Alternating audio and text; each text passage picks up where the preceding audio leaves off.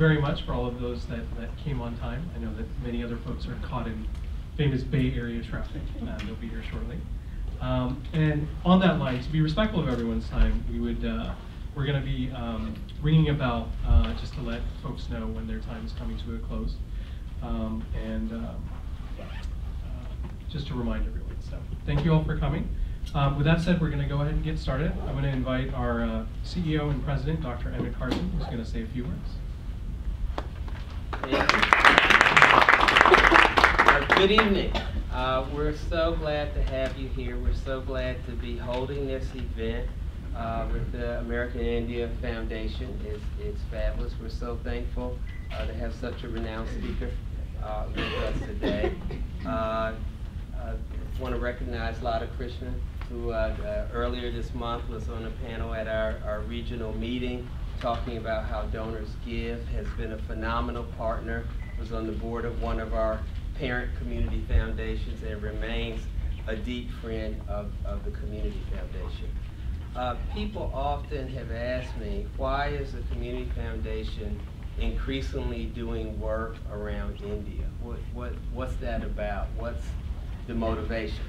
And I've said, well, really, there are two motivations. The first is that the Indian community is a major part of our region.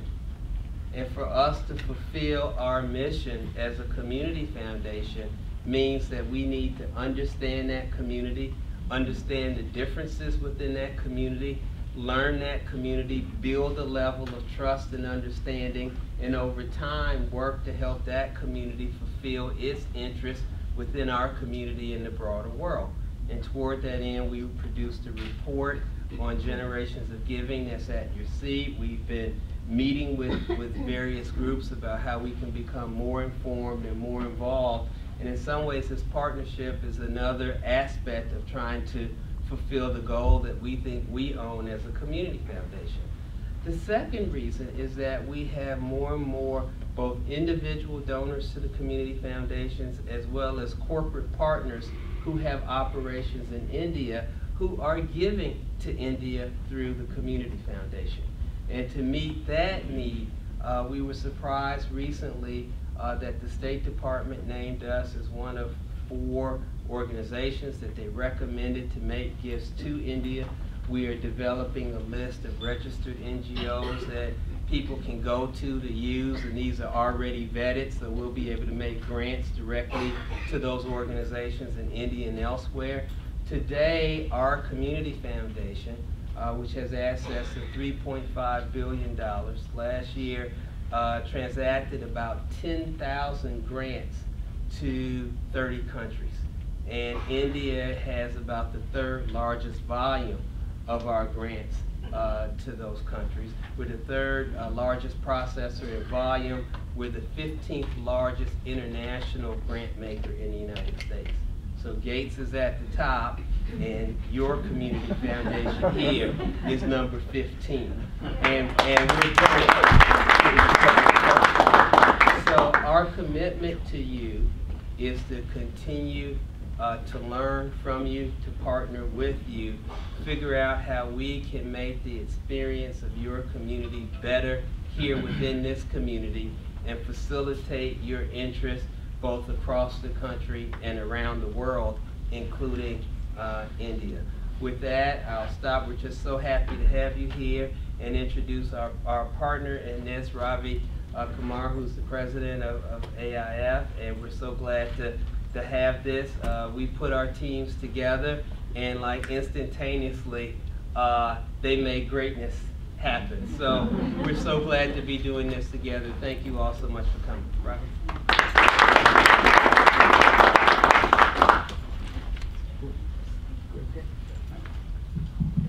Yeah, good evening. Absolutely delighted to be here. Thank you all for coming. So thanks to Silicon Valley Community Foundation and Emmett. Also want to recognize Stanford, Berkeley, Global Philanthropy Forum, and World Affairs Council. All of us got together and we put this program together, so it's wonderful. Thank you. I want to introduce my team. There is Bhavna, there is Drew, and Liz. Liz is outside. So they really worked hard along with the rest of the organization name. We're delighted to have Gurcharan. Thank you, sir. It's amazing.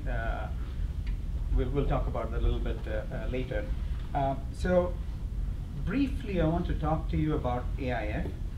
So I'm going to make it a simple format of, I'm going to ask questions to myself, I'm going to answer that. Simple questions as to who are we, what are we doing, who's our target audience, and what's so special about AIF, and what have we done till today. So the first question, who are we? We are a non-profit. We were started in 2001 with a lot of help from President Clinton and the leaders of the Indian community, and Lata and, so yeah, thank you. And Lata and Ajay and other leaders of the Indian community. Is this on? Yeah. Yeah. They all got together on the back of a terrible tragedy that happened in 2001 in India. 20,000 people died because of a Gujarat earthquake. So that was the reason the leaders of the Indian community got together with a little bit of help from President Clinton, and quickly what was formed is a non-profit called the American India Foundation. That's who we are. Okay, what's our business? What are we trying to do? It's a very simple thing we're trying to do. We are in the business of disrupting poverty in India. Easy to say that, but the amount of work that needs to go behind it is huge. And the next question is, how do we do that? How do we disrupt poverty? There are a lot of people who are doing this, and what's so special about what we are trying to do?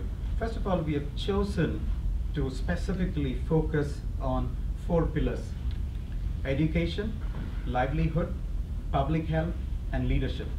These are the 4 pillars on which we have constructed whatever we are doing.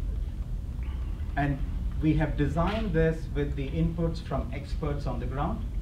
You know, Professor Amartya Sen is part of my advisory council. We have experts in India who are part of a board, and you know, there's a lot of information you can get from the website, so I wouldn't go into it. So we have taken inputs from all relevant people and designed specific signature programs. There are 6 signature programs that we do. So that's how we do it. Who's the target population? So if you're in the business of disrupting poverty, let's just focus a minute on that. There are 800 million people in India who are technically called poor. And there are 348 million of them who are called ultra poor.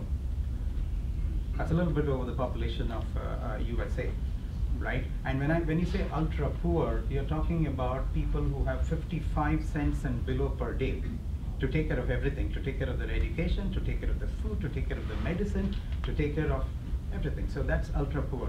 So that's a population that we are trying to work with. And I know Kabir is going to ring the bell, so just hold it. So what have we done till today? You know, I can stand here and talk about the work that Lata and the rest of the team have done till today. I'm mentioning them because I'm part of this journey only in the last 1 year, so I do not take credit for everything that has happened till now. So in the last 13 years, what has American India Foundation achieved? So look at these numbers. These are metrics which are absolutely stupendous in my opinion. And when I looked at it from outside, I'll finish with a personal story. I'll finish with a personal story which will say why I got attracted to AIF. But in the last 13 years, this group of people got together. They collected $84 million. Donated by generosity of the folks in the US. Many of you are part of that. So that's a big number. That has been invested in India. It's been invested in 23 of the 29 states in India. And we believe in partnership. This is not a journey that you can do alone. So we have constructed 227 partnerships in this last 13 years, right? And the last important metric that you would want to know is the number of people whose lives have been positively impacted by American India Foundation. That's 1.95 million of India's poor. So those are the numbers, and these are things that I looked at. I signed up to lead AIF about a year ago. I'm finishing 1 year, and there is a backstory as to why I thought of leaving a 33-year career in banking industry and to come to the non-profit. And the backstory relates to my son posing a simple challenge. When he was in a liberal arts college, he just came home one day and he posed a simple challenge. And he said, "Dad, I'm sure you can do better. You're working in Citibank. I know you're doing great, but you could be a lot more useful." That's a simple challenge he posed. And long story short, I moved on. But before I moved on, I analyzed who are the people who are in the poverty disruption game with India. Right? There are 5 or 6 institutions. So I did my due diligence. So I am absolutely amazed with what this group had done, because what you want to do is to attack a problem smartly, and you want to scale it. There is no point trying to do something which is going to help a smaller group of people, because you're talking about 800 million people who need help. So anyway, so scalability is something which this institution has done extremely well, and sustainability. So what we don't want to do is to go into a place and keep running the same thing for the next 100 years. We want to do something, hand it over to a sustainable kind of process and move on. Okay, this time I heard. So I'm going to finish. So our goal is to go from 1.95 million to 5 million people in the next 5 years. That's our goal. And what do I want from all of you? I want you to go to our website, read a lot more about what we are doing. Go talk about, if you like what we are doing, talk about it in your Facebook, tell your friends about it, join the movement. It's a movement. This is not for one person to do it. So I welcome all of you to join the movement. Thank you very much. So now it's my pleasure to introduce Gurcharan. You know, there is so much you can, so this goes on to the next timing period now. So my time will begin later. Yeah, so Gurcharan is someone, see, I have studied in India, I've been to, I went to a good management institute in India. He's an iconic figure in India. It'll take a long time to explain that, but it's just amazing, you know, he was extremely successful in the corporate world. He worked in Procter & Gamble, he was the CEO, and he went on from India to regional positions, to international positions. He was looking at this strategy at a global level. And there was a point in time, and by the way, he did his philosophy from Harvard prior to this. And there was a point in time he said, I'm going to change, you know, in India there is you've got cricket, you've got first innings, you've got second innings. He moved on to second innings so beautifully. You know, at a point of time he said, okay, I'm going to stop that and I'm going to do something. So the new avatar, he is an iconic writer. He's an iconic commentator of what's happening in India. He's written some beautiful books. And I saw one gentleman who came with all his books and said, can you please sign all the books? Some of the books. But the difficulty of being good is a fantastic book. If you haven't read it, please read it. But here, you know, we are here to talk about the new book, which is India Grows at Night. It's an amazing book, but and today he writes articles which gets published in numerous magazines and newspapers, so, you know, Times of India, Newsweek, Financial Times, Wall Street Journal, lots of them. So with that, it's a pleasure to introduce Gurcharan. Thank you very much.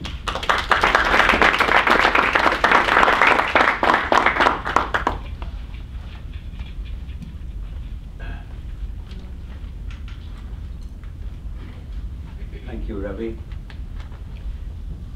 You do me honor by coming here this evening. And let me begin just by saying that how this place, Silicon Valley, has become such a beacon of inspiration for young people in India. The Bangalore was in some ways inspired by Silicon Valley. And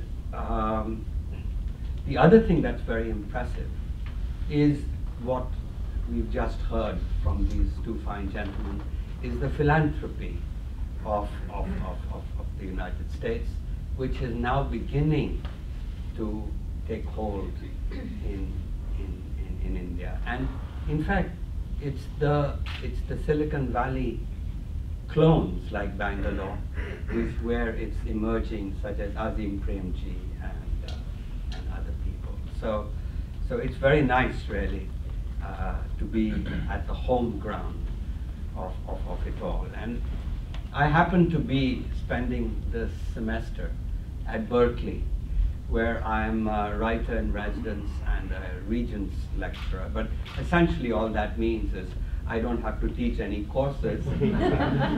I have to just be there to work on my next book. And why Berkeley? Because one of the great Sanskrit scholars of the world is Professor Robert Goldman at Berkeley. And I knew some of the Western texts that I was interested in, but if I wanted to read the Sanskrit text, I had to come to Berkeley to do it. So, and it is really, to some extent, the chair that he occupies is a reality because of the philanthropy of Indians in this community. And what strikes me is that now they just announced a new Jewish Center of Studies in Berkeley. They've just announced a Pakistan initiative. They've just announced they've had an Islamic Studies Center, a Chinese Studies Center. And I hope one day there will be an Indian Studies Center also at Berkeley. And again, thanks to this wonderful spirit that you have in this. Well, that's not what I came to talk about. I came to tell you about my new book. And the best way to begin is to narrate the story of two towns which are on the outskirts of Delhi, Faridabad and Gurgaon. 25 years ago, Faridabad was considered the future. It had an active municipal government. It had a terrific industrial estate where investment was pouring in. It had rich agriculture. It had a direct rail connection to Delhi. And a state government that was determined to make this into the future of India.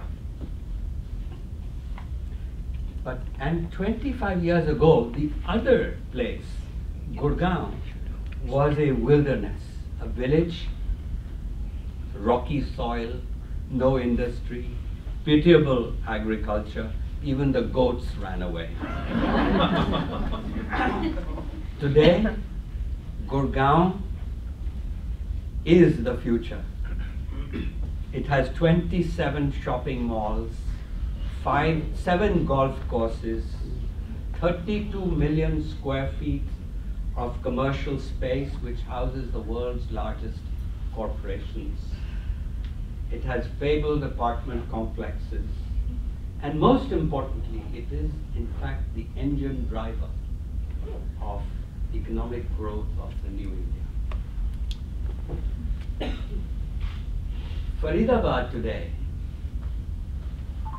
is still groaning under the weight of red tape, officials, corruption, and it hasn't even experienced the first big change that happened to India after 1991. So what happened?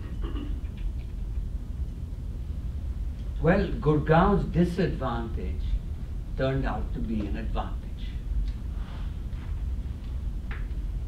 It had no government. In fact, it got a municipality just 2 or 3 years ago, after it had blossomed. And therefore, there was no red tape, no officials to stop things. And it was a creation of self-reliant citizens who, when they did not get water, they dug bore wells. When police didn't show up, they put up private security agencies. When there was no electricity, they put private generators. If the school teachers didn't show up in government schools, they set up private schools. even in the slums where they charge $4 a month in fees, and so on. Health centers of the same kind. So I think the new India is Gurgaon writ large.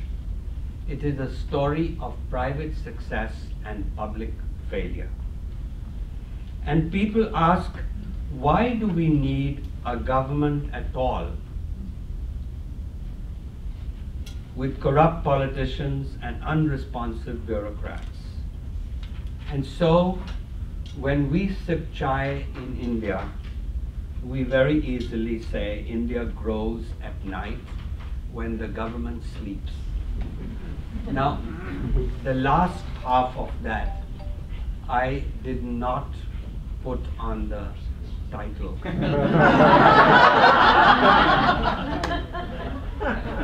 Instead, I put a liberal case for a strong state. And that's what I really want to explain, what that is. Now, to rise without a state, as Gurgaon seemingly has done, well, it's a heroic thing. It is brave. But is it wise? Is it sustainable? Shouldn't India grow during the day? And wouldn't Gurgaon be better off with a functioning drainage system, with nice roads without puddles, with sidewalks, with parks, with libraries, with a decent public transport system? So therefore, both corrupt Faridabad, filled with red tape, and entrepreneurial, laissez-faire Gurgaon are not the model for India's future governance. Faridabad would be happier with less corruption, and Gurgaon would be happier with functioning services, with functioning services. It should not have to take 10 years in India to build a road. It should not have to take in India 10 years to get justice. And so this is why I wrote India Grows at Night. And this is, and what I'm trying to do is making a case for a strong liberal state. Now don't let the word strong put you off. We're not talking about Hitler's Germany or Stalin's Russia or Mao's China. The strong liberal state was the conception in the founding fathers' minds of the United States as well as in India. And what is it? It's a state which has three pillars. One, it has an executive that can take quick, determined, decisive action when needed, and does not have to face the kind of problems that Obama faces over Obamacare. It has, that action is bounded by the rule of law, and that action is accountable to the people. So those are the three pillars. The ability to take determined action, quick determined action when needed. Number two, that action is bounded by the rule of law. And three, it's accountable to the people. Now that is the classical liberal state, a state that all democracies want to be and should be. Unfortunately, these three pillars do not reinforce each other like the pillars of this building. They sometimes undercut each other. Too much pressure for accountability undermines the state's capacity to act. And we have seen this with the Anna Hazare movement and all the RTE and so many things that we have done in the last recent years, which have improved accountability but have reduced the capacity of the state. And so you need to strike a balance. And to achieve that balance, you really need to reform the institutions of the state. Now, there are too many books we read today about accountability. Nobody writes about state capacity.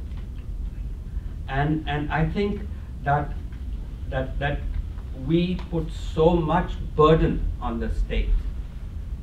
Every time a new politician comes around, he wants a new program. Who has to administer it? The state bureaucracy or and so this is what's happened as a result of democracy, as a result of socialism, which we had for 40 years. We wanted the state to be what we call the my-bap state, the mother-father state, and that state did everything. But we didn't give it the capacity to do it. And hence the problems that we face today, problems of corruption and the present slowdown. The economy is a reflection that we may have hit a wall. So how will we create such a state? Now, before we talk about how we will create such a state, let's pause and ask ourselves what kind of society we are, who we are in India.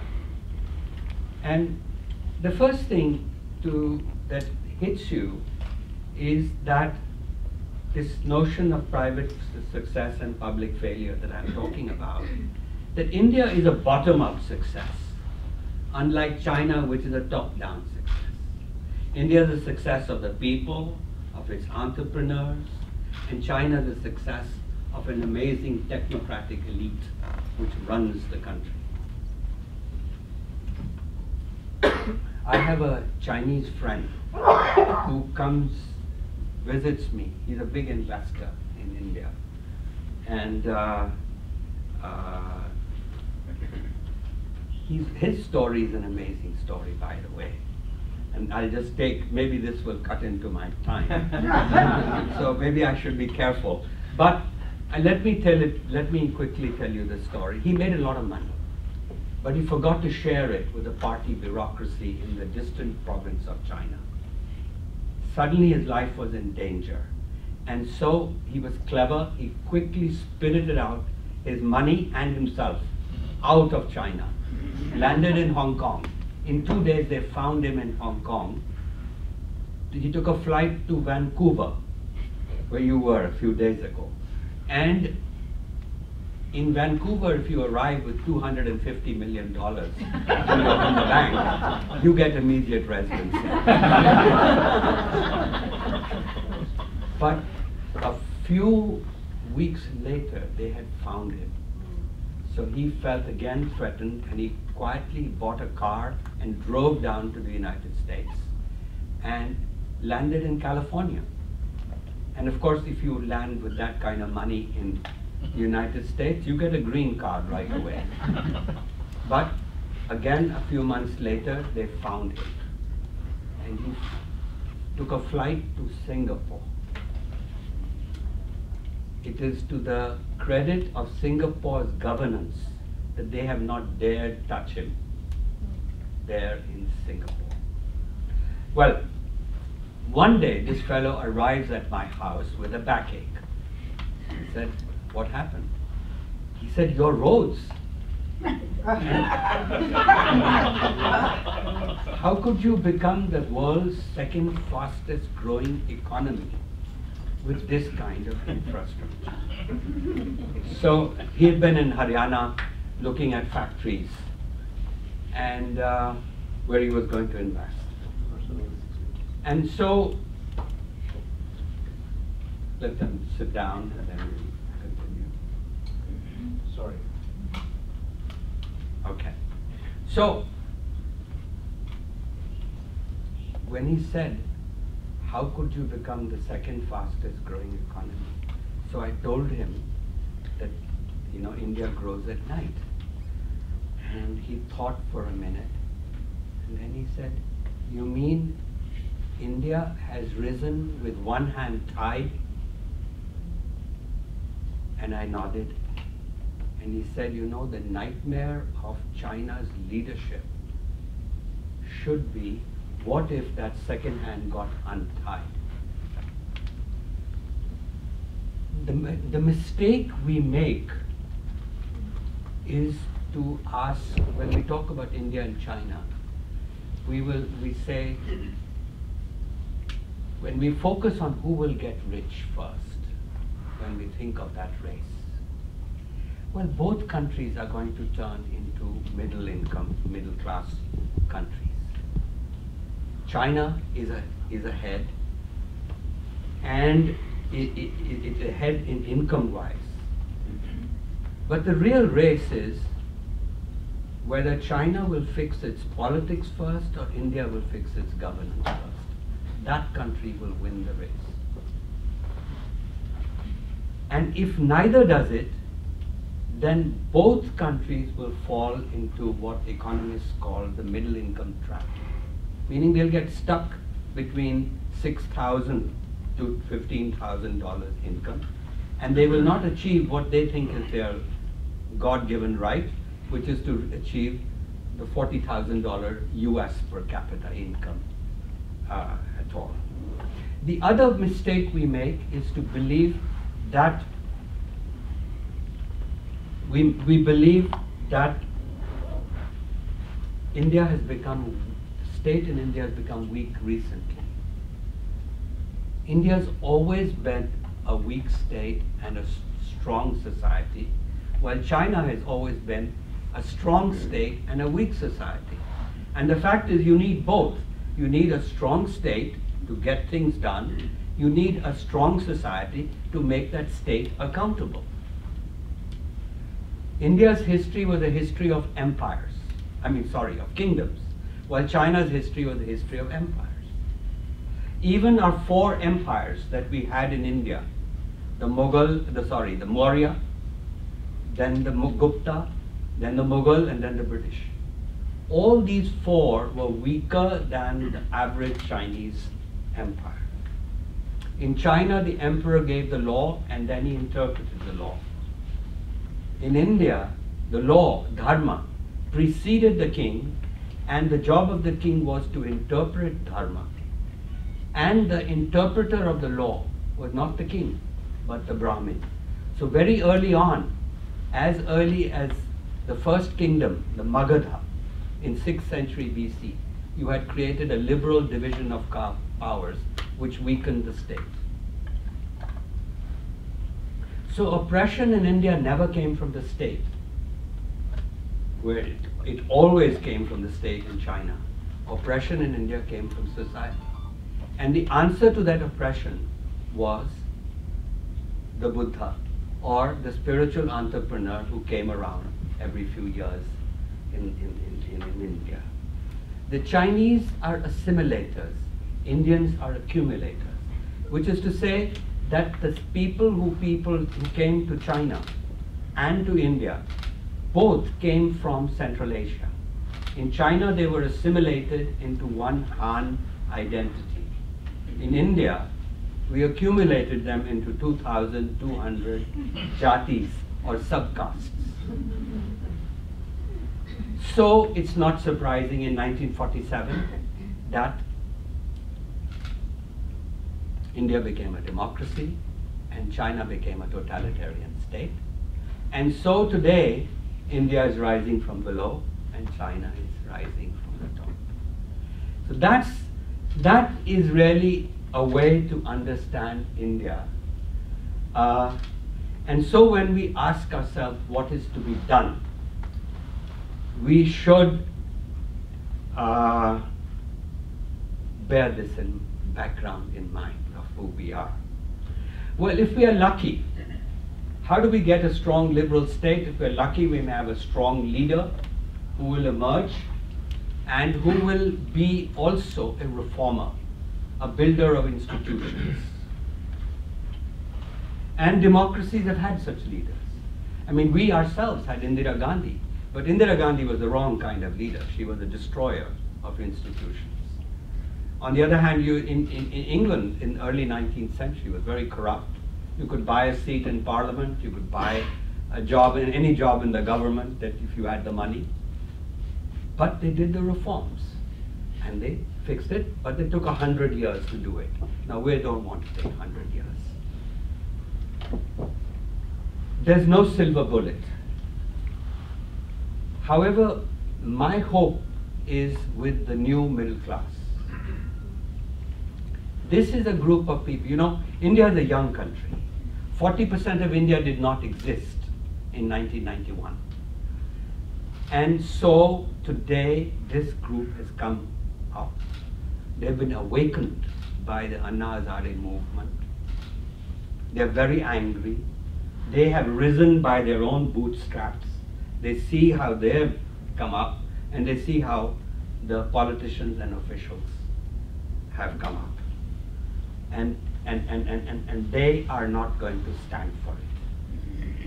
So this is today, if you add the people, what I call the new middle class, and if you add what I call the people would be aspiring middle class, you have a third of India. By 2020, you will have half of India. So politics has to change. And in fact, I think 2014 is going to show some surprises to us. So what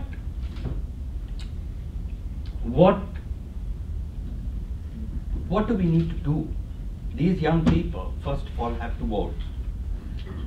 And secondly, they have to do what Tocqueville told I think the greatest book on democracy was written by Alexis de Tocqueville, Democracy in America.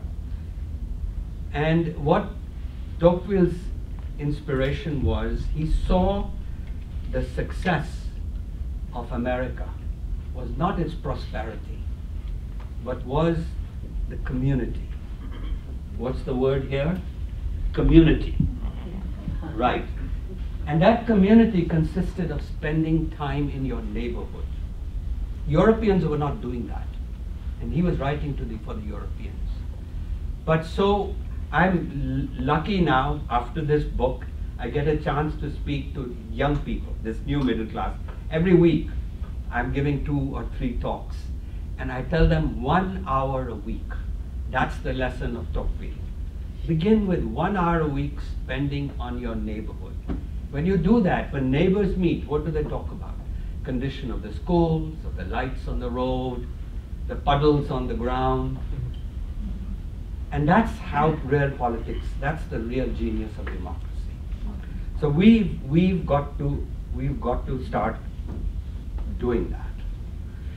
The second thing is the fact that one of the reasons why we have this problem of the rule of law in India and corruption is that most Indians think the constitution kind of fell down from heaven. And still have 5 minutes. It fell down from heaven. They don't think it's theirs. The Americans are told every day. They're obsessed. In school, everywhere, you're talking about the Constitution. It's ours.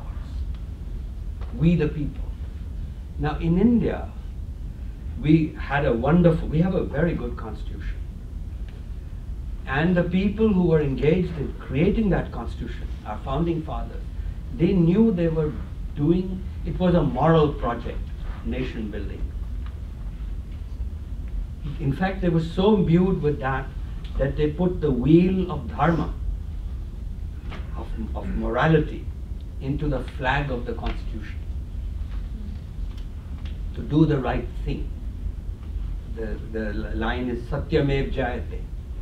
Truth will prevail. Now, but you know, nation building is myth building, myth making. And the last person who did this was Gandhi. Nobody after Gandhi, after he died, unfortunately he died in 48, soon after the independence, nobody has sold the Constitution in the language of the people. Nehru's language was too elitist, westernized, liberal. Harrow, Cambridge. Gandhi fought untouchability, the notion of equality, through dharma. He fought for freedom, liberty, through dharma. So this dharma project needs to take place. And this is one of the things that I feel is a need. Finally, the third need is that here it is a country which gives enormous political liberty to its people. You will have more political liberty in India than, you've got a press, you've got a television networks, you have 120 news channels, of course in all the languages, 24/7. And yet you've got amazing religious freedom. You've got amazing religious freedom. Kabir, I have 3 more minutes.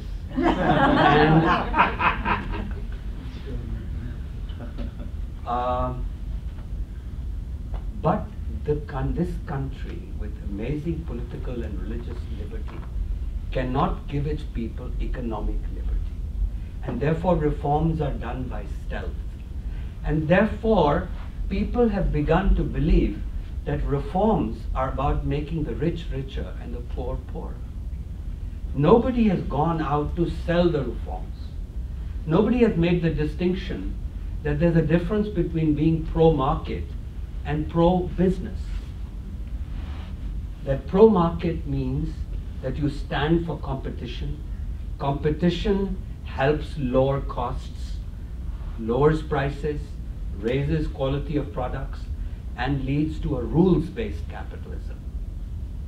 Whereas being pro-business means you retain power in the state to give out licenses, and therefore you have crony capitalism.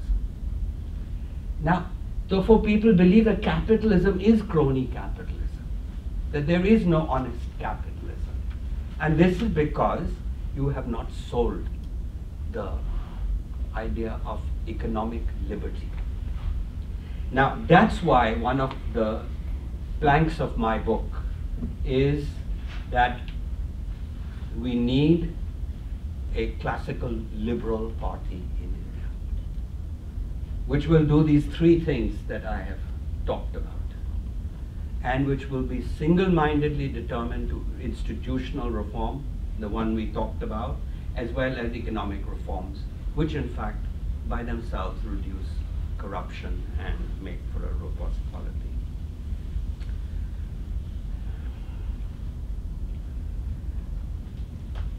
Lest you feel that I have left you somewhat depressed, let me say that this project of mine began in fact in Tahrir Square in Egypt. I was invited by the democracy movement to speak on the future of Egypt and present India's model for Egypt. And the Egyptians asked me 3 questions. 1, how did you keep the generals out of power? I said, well, we've never asked this question for 65 years. And they said, you don't realize you've come a long way, because every democracy that wants to be a democracy, every country asks that question.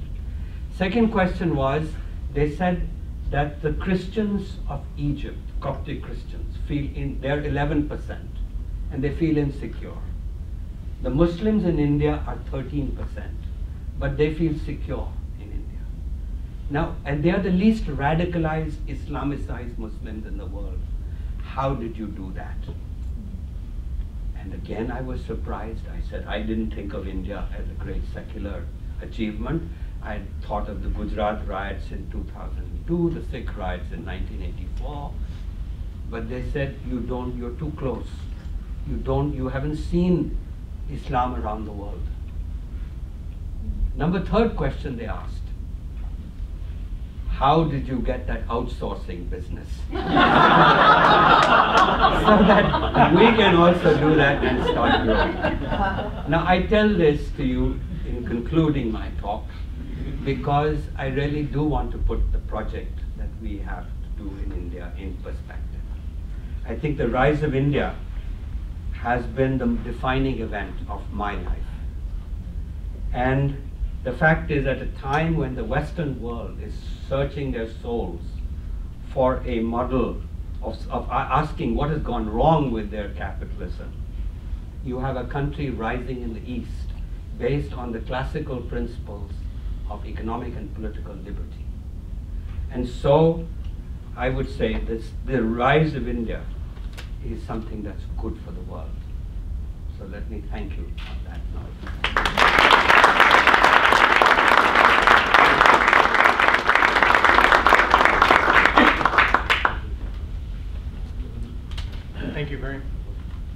Thank you very much. Thank you.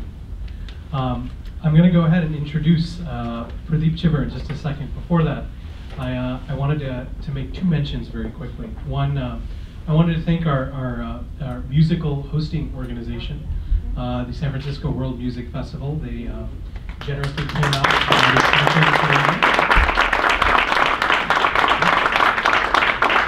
And I also wanted to call out, I saw some guests trickling in as I snuck out to get a bite to eat. And I was wondering where they came from. And I thought, oh, typically arriving very late. It turns out they'd made the journey all the way from Sonoma. So I did want to say thank you because I know you thought about that. So Pradeep Chibber, thank you very much. Professor Chibber is the Indo-American Community Chair in India Studies at the University of California, Berkeley. Professor Chibber received an MA and MPhil from the University of Delhi and a PhD from UCLA. He studies the politics of India, political parties, and party systems, and has written extensively about the topic. Please join me in welcoming Pradeep for a lively discussion and a Q&A.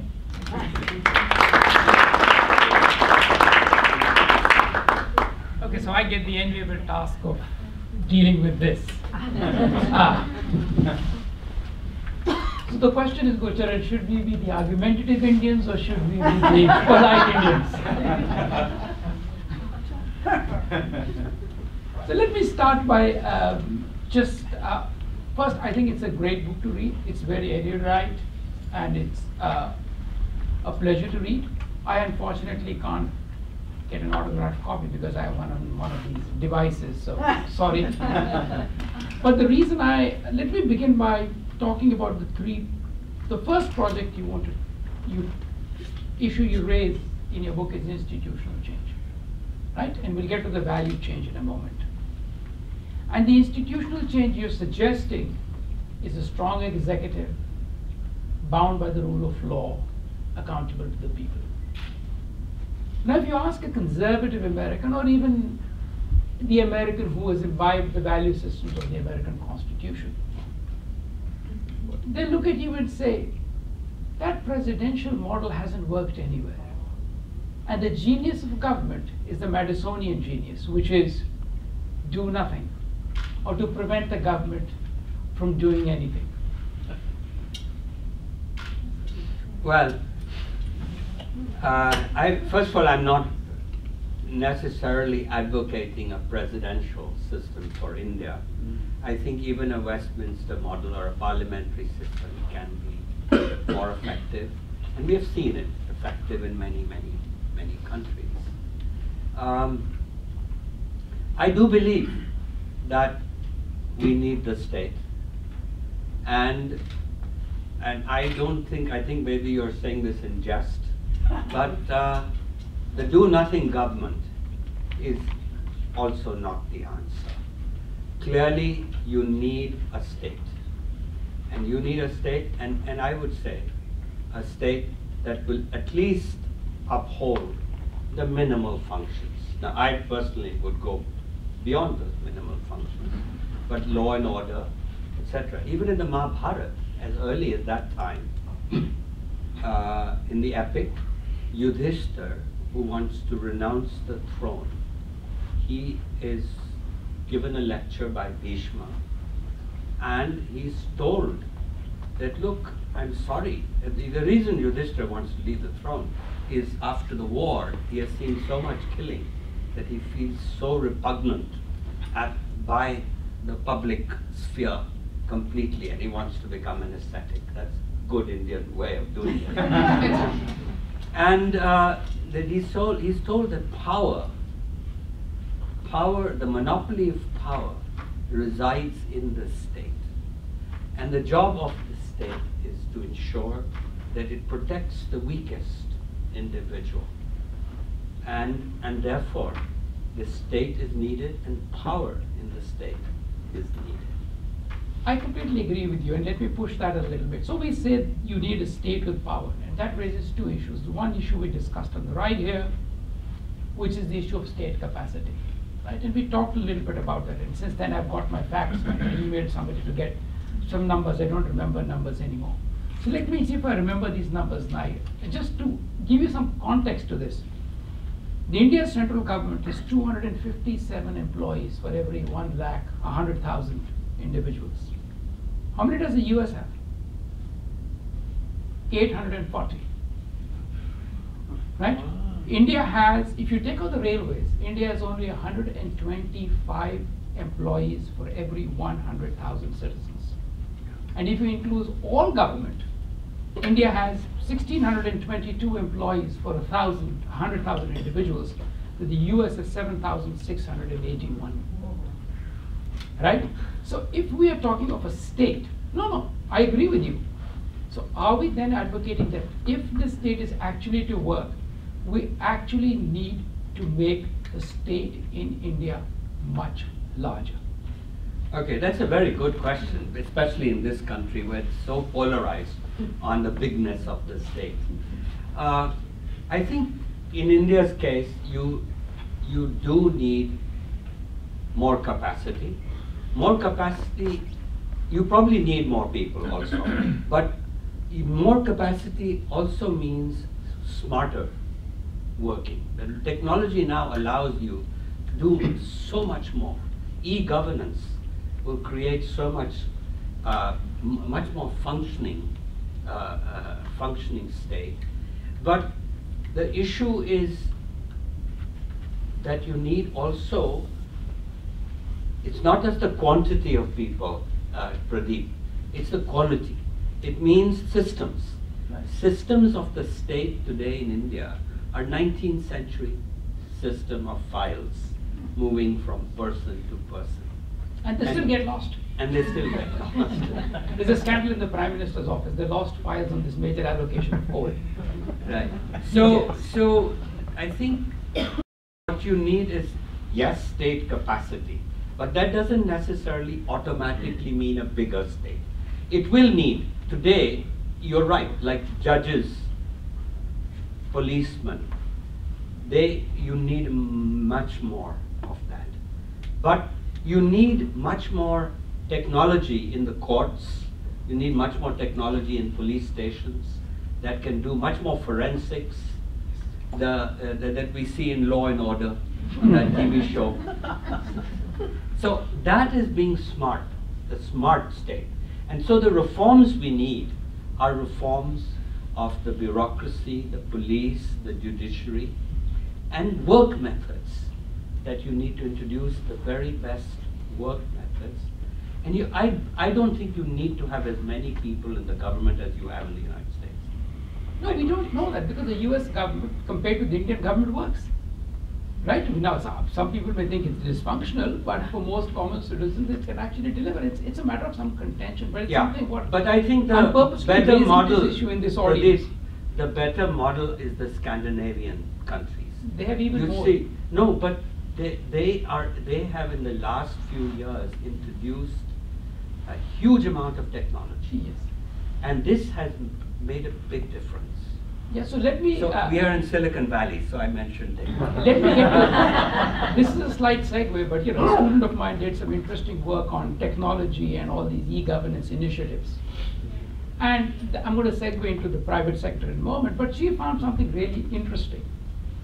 That while the standard government shop was more inefficient, she found that the level of e-governance, the private sector operated e-governance shacks were equally corrupt, which means the amount of money that a person had to pay did not change. So the question we need to ask ourselves is technology really the answer? Depends on what you're trying to solve, but if you're trying to get rid of the issue of the capacity of the state and corruption, will this capacity... Well, I can give you a number of examples where the use of technology has reduced corruption. And in my life, I can tell you now I can buy a railway ticket online and I know my seat number. And before, you used to have to stand in a mile-long queue, and then you had to bribe somebody in the in the train. Now that's all. In fact, the most lucrative job were the ticket collectors in the railways. Their union was the most powerful. Now it's the least powerful union of all because they don't make any money. And so this way, in terms of driver license renewal, you don't have to bribe. There are many, many other ways that e-governance does help. Now, I don't want to overrate the place of technology, but I do want to say, when you compare the private sector to the public sector, that yes, I'm sure there is corruption in the private sector. But by God, you know, I ran Procter & Gamble in India, and it was somebody's money. When you work in the government, it's no one's money that you're dealing with. And so we had instituted such controls on corruption. That is, the people who were shareholders wanted those kinds of controls. I mean, I'm on the board of Air India. And the reason I've joined the board of Air India, by the way, is because I've told the minister that I'm going to fight for the privatization of Air India. The Air India costs the country billions of dollars every year. And it used to be, in the late 50s, early 60s, the best airline in the world. Today it's one of the worst. And so chances are, Pradeep, while things can be terrific in the public sector also, but it's very hard for a public sector airline in the end to compete against a private sector airline. I think all that is fair, but let me push this idea of the private sector versus the public sector a little bit. And you understand why I'm doing this, because this is private sector central, right? So I'm just going to play a little bit of a devil's advocate for the moment. He's from Berkeley. Yeah, I'm from Berkeley. But I have to live up to my lefty credentials, right? A small question about Air India. Air Marshal Ram Das didn't survive. Can we'll open it up I'll get to to questions in a I minute. wanted to interrupt, Yes. because I happen to belong to that clan. Why did you not survive? we'll take this up. Come on. Pradeep. Thank you, So sir. let me ask you this question about, so the Indian private sector, and I'll give you a story. And I want us to take pause after that for a moment. So typical Indian style, I had a relative who needed a job. So I asked a colleague of mine, I was teaching in Delhi, I said, could you get him a job? He got him a job in his firm, which he was running on the side. So the guy got a job in the firm, and his boss would actually make him sit on the floor and abuse him. Sit on the floor. And abuse him. Now, and this is an isolated example, but I have lots of relatives, to use their example, who work in small companies in India, really small firms. And most of my relatives, for good luck or bad luck, are not very successful people, so they're mostly fixers. Their job is to run interference with the state. So all your stories of corruption are absolutely right. I can sympathize with them, I can empathize with them. But the parts that are missing to me is the fact that within the private sector itself, large swathes of the private sector, the amount of hierarchy and capriciousness that exists is phenomenal. Why do people want a government job? Why do people want a job in Procter & Gamble? You know, even at the lowest level. For a very simple reason, that much of the fact that's growing in the night, right, is growing in the night because it has lots of things to hide. Pradeep, I'll tell you, this is a very nice story, but you haven't, I think, India in the last 20 years has changed from this kind of story that you're telling. The reason it's changed is because it's become competitive. And frankly, today, if you get somebody sitting on the floor and start abusing them, that fellow is going to get up, walk out, and go to the competitor. And if that fellow is good, you're going to suffer. So the fact is that if you don't, in a competitive market, if you don't treat people well, they will leave. And when you have an 8% rate of growth of your economy, you are creating millions of jobs every year. And so, this was all right during License Raj, pre-91. But the Indian economy, the private sector, is unrecognizable. Even I, who left and became a writer from 94, end of 94, even I don't recognize this private sector. And this, you cannot be a India has produced about 25 globally competitive companies in the last 25 years. And another 25 will be globally competitive in the next few years. And this Chinese friend of mine, he invests in the third 50 of those companies because he thinks they are the future. Now, what I'm trying to say to you is that in a competitive market, you know, one of the most scarcest thing that any businessman will tell you in India is scarcity of people. But you say, oh my God, there are 1.2 billion people. Why is everybody, this is what an American came to see. And this Chinese fellow says the same thing. Why does every American farmer, Indian farmer, Indian businessman, what does he complain for? I don't get people. The people you deal with in Silicon Valley, in India, that's what they tell you. So, talent in every society is scarce. In a competitive society, it's at a premium.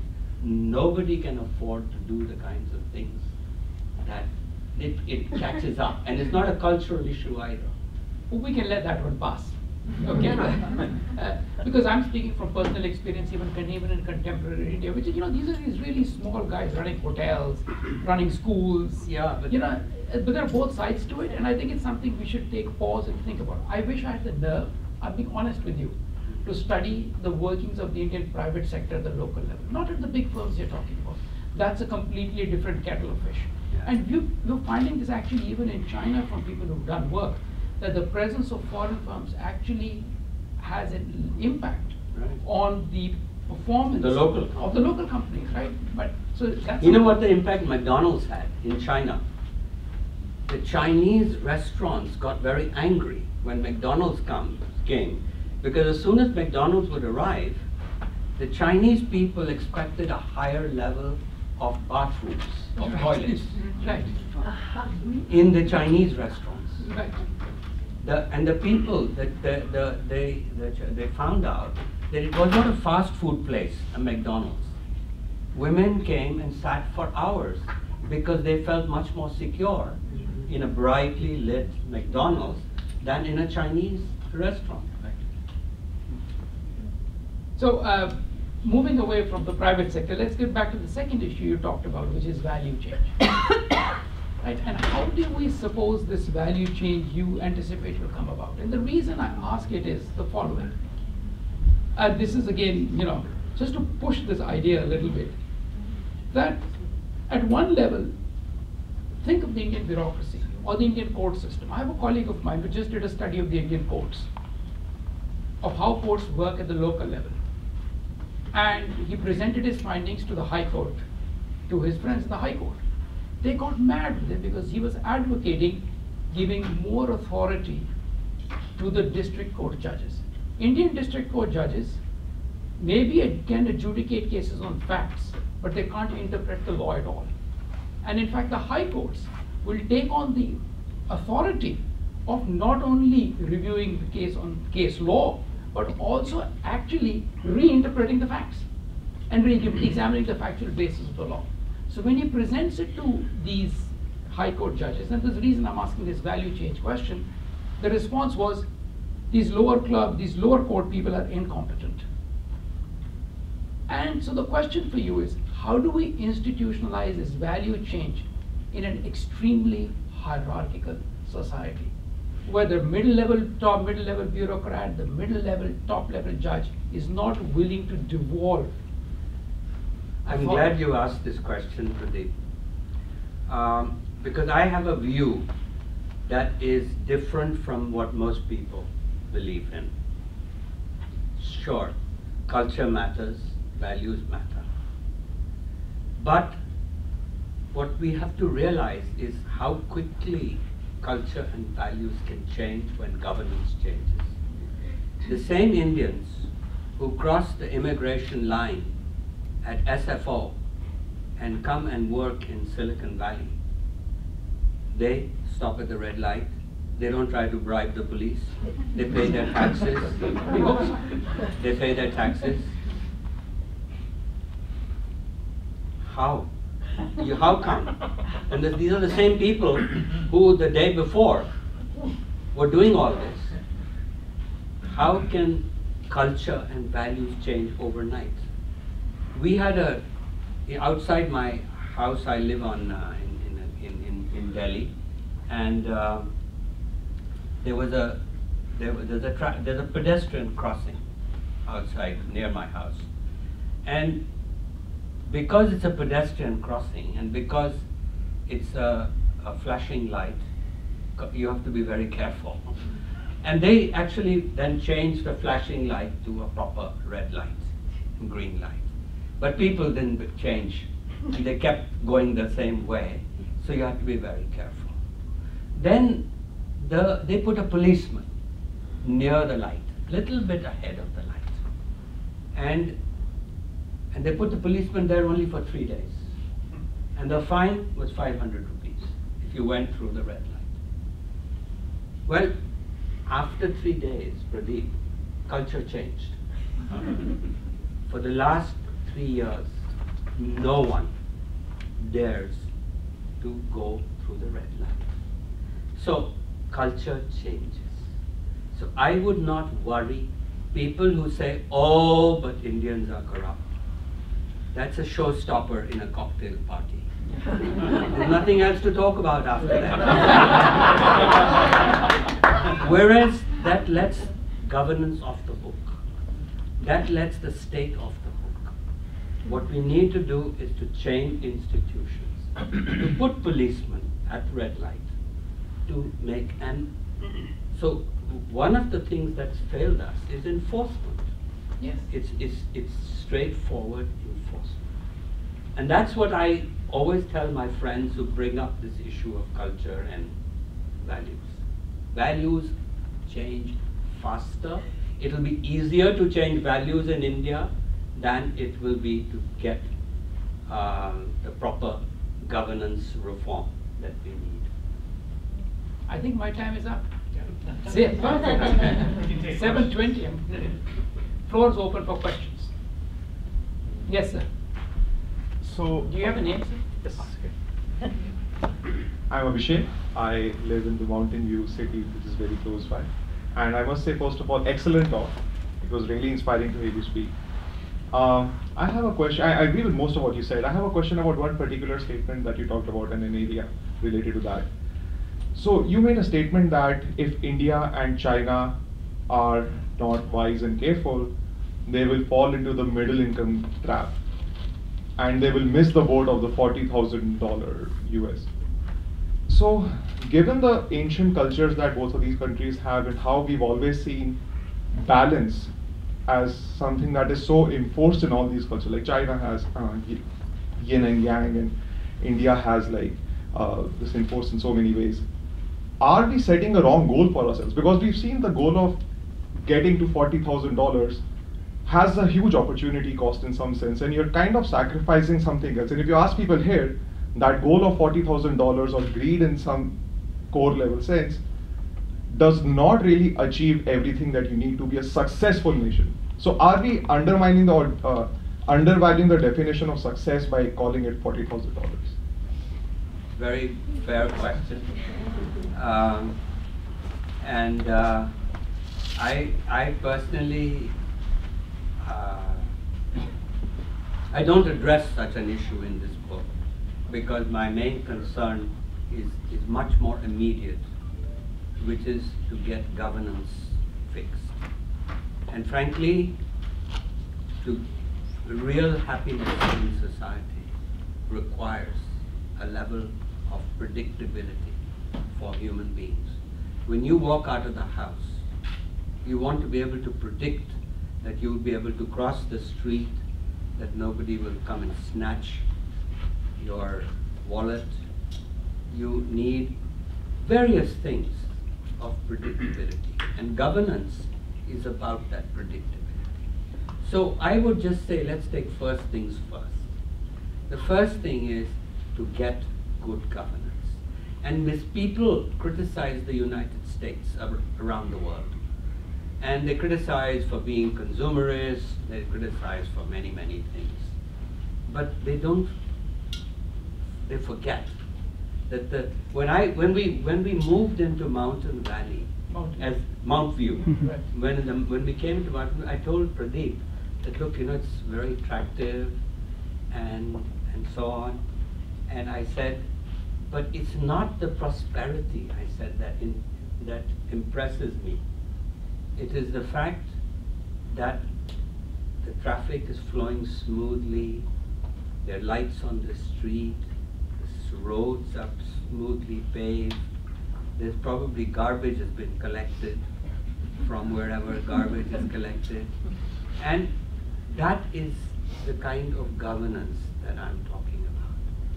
So, while I agree with you, the long goal may not be $40,000. But let's get this part sorted out. Yes, sir. Okay. Maybe there's just a small quibble. You've talked about the three pillars. But it seems to me the rule of law is actually the only thing that's actually missing in India. When you talk about accountability, even the right to information, etc., it's really not asking the government to be responsible to the people. They're simply asking government officials to follow the law, I think. And for the law to be enforced. Yeah. Mm-hmm. So you have all the laws, but sometimes I say India has law, but China has order. But you need both law and order. And so you're right. And to strengthen, that's exactly the basic, when I say India should grow during the day, the basic need for us is to come back to the fundamentals, and that's state capacity. And what we don't have good enforcement. We don't have good enforcement partly because we don't have enough judges and policemen, but also our systems are poor, and it's not a question of values. Again, it's a question of reforms. There are ways, societies, human beings are much more similar than they're different. We make the mistake in thinking that Indians are like this, the Japanese are like this, the Americans are like this. No. These are very superficial differences. Our basic motivations are very similar. So if you create systems which have incentives that are working in other societies, they will work, chances are they will work in every society. So that's really, you paraphrased and this is actually what I said in Tahrir Square. It's on YouTube if you want to hear me talking to 30,000 Egyptians braying for Mubarak's blood. I talked about the rule of law and they totally lost interest. Hello, my name is Christian Stephenson, and thank you again for being here and giving this talk. So I'm from Scandinavia, and I'm all in favor of growing the government in India, and certainly growing also the service level provided by the government in India. However, there's a high level of corruption, and then in the context of very high corruption, growing the government seems like a very scary proposition all of a sudden. And I think you've alluded to at least one way of addressing this. You said, well, technology, now I can book my train ticket online, and this is all great, but it doesn't seem to me that that entirely addresses the question of how do we grow the government while at the same time there's a problem of corruption. So could you talk a little bit more about how you might address that? I thought, that was Pradeep had asked the same question, and maybe I didn't do a good job of answering it. But essentially, when we grow the government, what I'm saying is growing the capacity of the government doesn't mean increasing numbers only.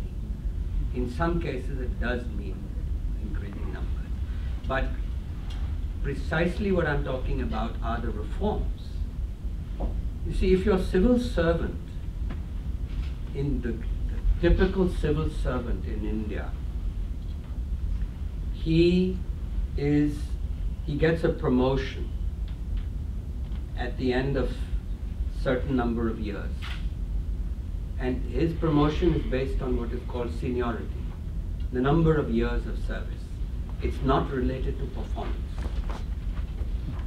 So whether it's the increase in your salary or your promotion, whether you perform or you don't perform, you get it, regardless. Now, Sounds like a good system to me. now, if you have a system like that, then there is no motivation. And people, about 20-25% of the people in India work very hard. They're keeping the whole place afloat. But they're not rewarded. They get the same, they're not saying that, look, since you performed well, you'll get promoted first. No. That's the kind of reform. No, but you should talk about the other fact which we talked about in the car, which is following up on this. So for example, he said to me in the car, a district collector in India, the guy who runs the county, has 87 schemes he or she is running, in addition to being the chief law and order person, in addition to be doing land acquisition, and in addition to doing everything else. So this is state capacity. So if I understand you correctly, you're saying that by having a more incentive and performance-based system within the government, that would, as a side effect, reduce corruption over time. That's right. Like the police. The police should have an autonomy. Today, the chief minister in a state can transfer any policeman anywhere. So there's no system whereby that there should be a proper review of the guy's performance by his boss and by others, and he grows on that basis. So you need to insulate, you need to create professionalism, things that any functioning organization has to do. Just a second, you had a question there. There you are. Yeah. Yeah. Hi. Thank you so much for a lovely chat and conversation. Well, my name is Manita, and I have worked in India with various international development organizations and stuff. My question is with regards to capacity. When you talk about capacity, how do we strengthen the capacities of the government officials? Well, while working with the United Nations, as an officer, we used to assist government officials to develop basic, program minutes or basic program planning. We used to be supportive. But my major concern is, as an IS officer, as a public servant, that official in a government structures is able to understand those programs and the broad implementation strategies. But how do we strengthen the capacities of all those material from the grassroots level with the Anganwadi worker, the ashas, at the village level, those rural functionaries, at district level, those officials who are working at there, how do we percolate those kind of learnings in such a wide and diverse society? That's a very big challenge I see. If I can hear your views on that. Right. Well, it's the classic challenge of management, isn't it, at the end of the day? I mean, the problem in India is not of politics. It's actually very much a problem of creating a performing institution, which happens, I mean, companies get turned around. There are companies which become very lazy. They become, the wrong sort of things happen, but then a new management comes in and is able to turn them around. Now, the government's a much more complex task, but fundamentally the idea is the same, that you create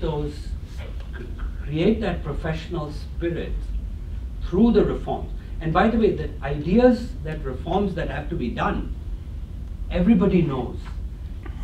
From 1960 onwards, there have been administrative reform commissions in India. Dozens of commissions have taken, and they've all said the same thing. Like the example I just gave to you about promotion, that you promote people on performance, not on seniority. It hasn't happened. So it's not an easy thing to do. You know, it's not an easy thing to do, but it can be done. Now I'll give you a name which is a very polarizing name. People at Berkeley will hate that person, and people at Silicon Valley would perhaps love that person. And that was a woman called Margaret Thatcher. Margaret Thatcher, we think of her as a person who's basically pro-market, but actually she had a much bigger impact in reforming the British state. The kind of reforms, institutions, bringing accountability to civil servants, changing this promotion from seniority to a performance, that was under her. These are the kind of things, they can happen, but you need a tough kind of person like her to do it, and who's willing to be unpopular. Because the 80% who are enjoying these things, they don't like it. Okay, we have time for 3 questions, so we'll take 3 more. Yes. I'm Wing Commander Mohan Rao. Application to serve in the defense and later in civil life. So, sir, I thought Constitution is the main framework, executive, legislation, everybody swears by it. But in this country, the amendments are only 26 and around. And that's 200-year-old country. The whole thing trickles down from that Bible of administration. Everyone swears by it. You come to India, in a matter of 60 years, 3 times so amendments have come. The Prime Minister didn't like Mauritius Act, imposed emergency. Now, a question, other thing you talked of culture. 30 years after independence, I saw in the Indian Railways, Indian style, such insult offensive. Nowhere in any other country, I visited about maybe 30 countries. You won't see an American style. What's the wrong with the railways? Railways, they mark about the Indian style bathrooms. bathroom. Yeah. Indian style. Britishers, Gorawalas, I'm sorry, I didn't mean any offense. When they were ruling, they ruled so well, nobody found it amiss till I wrote to the railway board. So what's the problem with an Indian style bathroom? How could you identify it's an insult? That is for their country. I'm sorry, I disagree with you totally. I'm So let me just tell you, first of all. Do you see American style here? Yeah, No. frankly, if some people are comfortable in a particular way, I'm not saying to providing let them give them the choice. I'm only talking to the board. What's wrong with that? Like you're basically identifying that there are 2 styles of Do I toilets. hear American style? Yeah, but what difference? I mean, people in India use both ways. Slavery, I'm sorry. I cannot yes. agree with you at all on this one. Actually, he raises an interesting point about the Constitution, which is the issue of constitutional Okay. amendments. Yes, why don't you, Pradeep, answer that one? That's a good one. I'll answer that one, and the reason is that the American Constitution is actually, the Indian Constitution is also a policy document. The American Constitution is not a policy document, and we must keep that in mind. An analogy would be, the state of Alabama, the US has a constitution, and it literally legislates that every time there's a red light, it is a constitutional amendment. Bad joke, right? But if you have a policy document, which is what the Indian Constitution is, anytime you need to change policies, there is a constitutional amendment. So the question is, how many of these constitutional amendments are actually real amendments to the Constitution, the core of the Constitution? There may be 1 or 2 or 3 maybe, right? But the number of amendments is a lot, because most of those amendments are actually policy amendments. So that's a huge difference we need to keep in mind, that the core structure of the Constitution hasn't been altered that much. Exactly, and I think that it's very easy. These are the superficial things that we latch on to, when the real issues are much deeper. Yes, Ravi. Yeah, so you've told us about how India is growing at night right now, and you're very optimistic about India growing in the day also in future. What role do you see for independent sector or not-for-profit sector or civil society in that movement? Okay, that's a very, very good question. And frankly, you know, my starting point of my talk was that we are a strong society and a weak state. And therefore, as that strong society, the traditional society in India, was the society of the village, the caste, and the joint family. These three things. Now that society is evolving, and is evolving into a modern civil society, partly with economic, with the market capitalism. You are having an impact, a very profound impact on that society. And today, what is most interesting is that the civil society movement is flourishing, while the private sector also is flourishing, but simultaneously with it. And civil society is quite powerful, almost too powerful in certain respects, you could argue. And so I see a very real, a very, very good future for it. It's democracy has allowed the flourishing both of the private sector as well as of civil society. I mean, this is the way, short answer. This will be the last question. I'm sorry, I see a lot of hands up. After this, Gurcharan will be doing a book signing just over there, so please do stay around and we'll bring in some wine and some sweets. Thanks. I'm really privileged to ask the last question. I agree with you on one other point that you made, which is starting with community, which I think has the potential to make a tremendous difference in improving Indian society. One thing that I'm finding a little bit challenging to accept is that the strong government, India needs a strong government. I think it's strong state. Strong state. So how would you reconcile? Strong state like Scandinavian states, United States, UK. Correct. How do you reconcile to certain facts, which I may be kind of maybe quoting a little bit loosely, but I may not be far off from the actual reality, which is that. Take one example. I'm going to take this spectrum scandal, which say one of the South Indian ex-chief minister's daughter was alleged to amassed in cahoots with other central ministers to the vast sum of billions of dollars.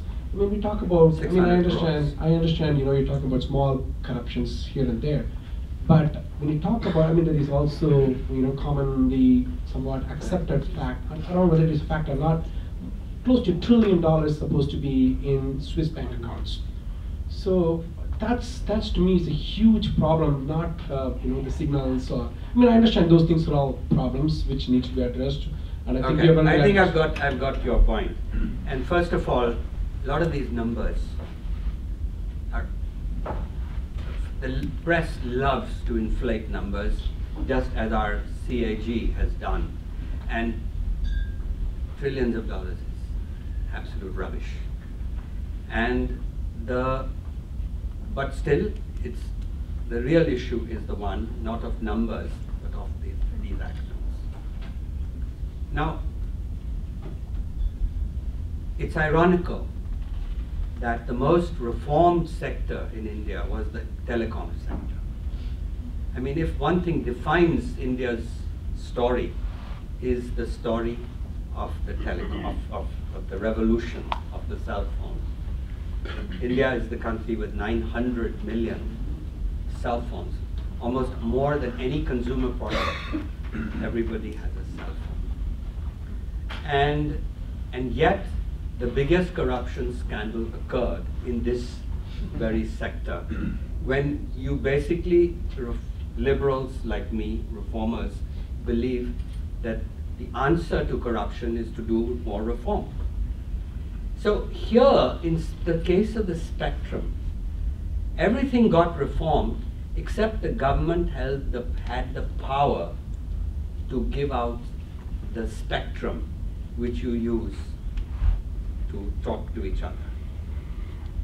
And you could easily have said at that point that, look, why should the government dole out spectrum to companies individually?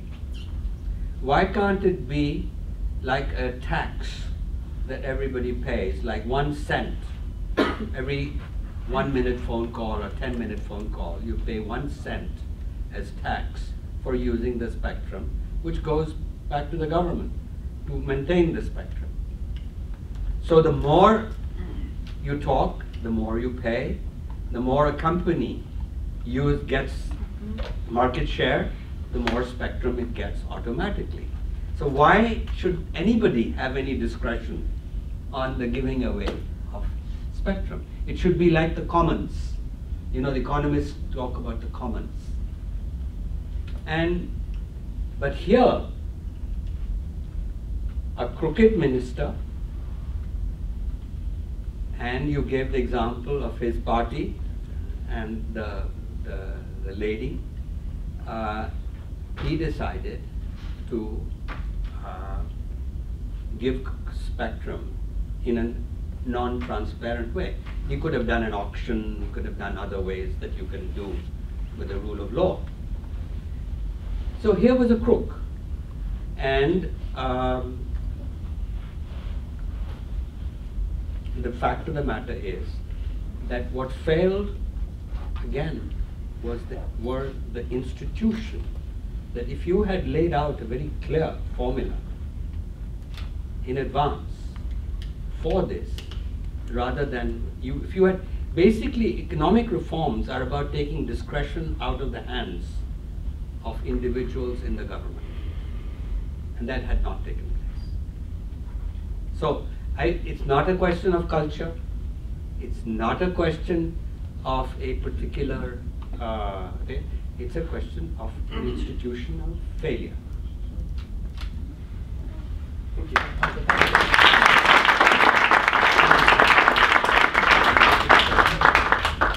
Thank you very much. For those of you who haven't purchased a book, they are available for sale outside, and Gurcharan will be over here signing books. Thank you all for coming.